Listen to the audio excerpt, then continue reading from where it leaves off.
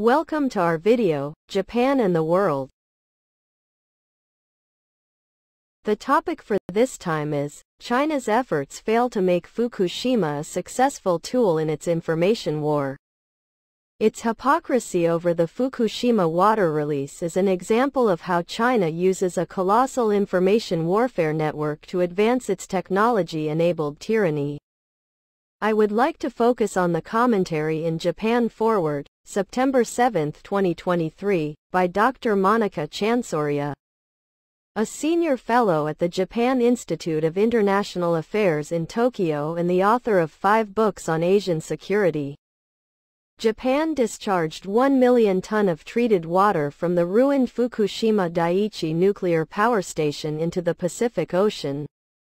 This has become the latest tool for China to begin its propaganda information war campaign against Japan. Beijing has been deftly using the episode to fan up anti-Japanese sentiment within China.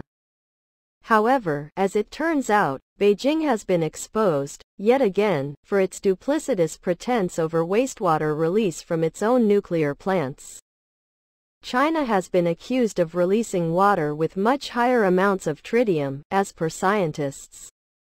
The Chinese nuclear plant in question is Fukushima, situated in the Fujian province. It releases about 3 times more tritium into the Pacific than the planned Fukushima discharge.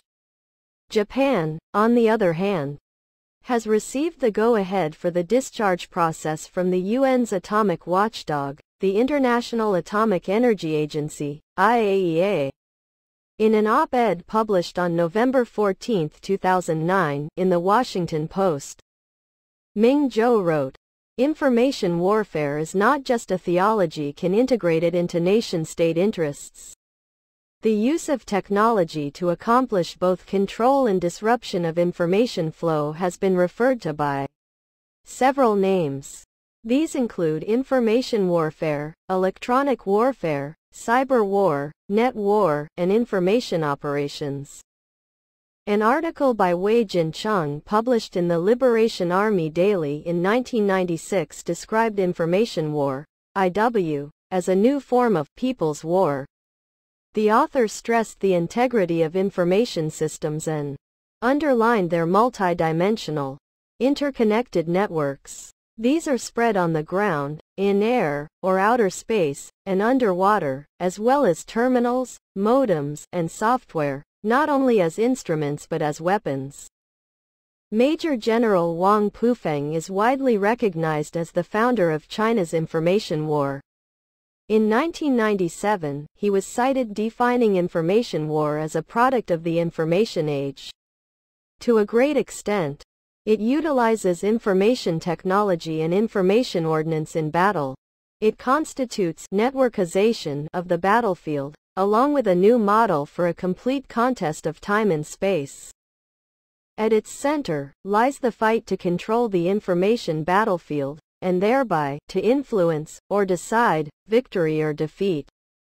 Besides, for over 2 decades, China's prominent military journal, China Military Science, has been highlighting psychological warfare, PSYOPs. During this time, it has published multiple noteworthy papers on the subject. Xu Hejun wrote the most prominent papers.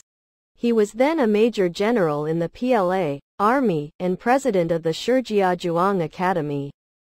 Xu wrote, "Psychological Operations in the Context of Grand Strategy," and "Focus on Psychological War Against the Background of Grand Strategy" in 2003. In these papers, Xu defined psychological warfare as a kind of propaganda and persuasion, which employs real force as its foundation. According to Xu's definition, political, economic, scientific, military, diplomatic, ideological, and/or cultural force could be used. The aim is to influence, change an opponent's national will, belief, or attitude. Xu stressed the need to use power and intimidation as key psychological warfare tools. Besides, in his paper, he recommended 1. Developing a psychological warfare system that integrates specialized and non-specialized personnel. 2.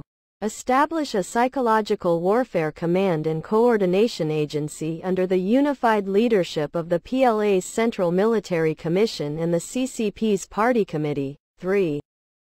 Establish several psychological warfare scientific research agencies to guide both civilian and military work. 4. Develop a psychological warfare mentality by educating the masses and military commanders.